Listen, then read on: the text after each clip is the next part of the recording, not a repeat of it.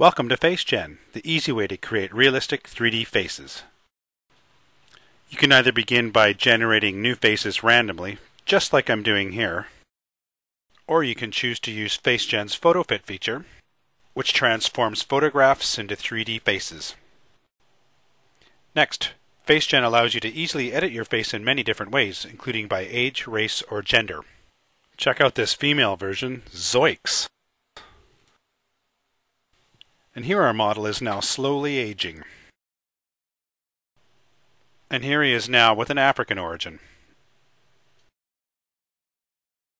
By selecting the Shape tab, I can change the shape of my face with a large array of slider controls.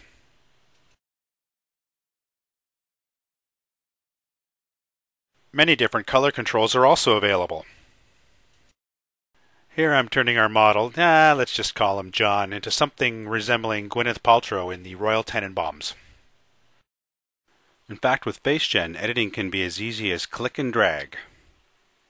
You can try on a hairstyle, or change to a low poly mesh.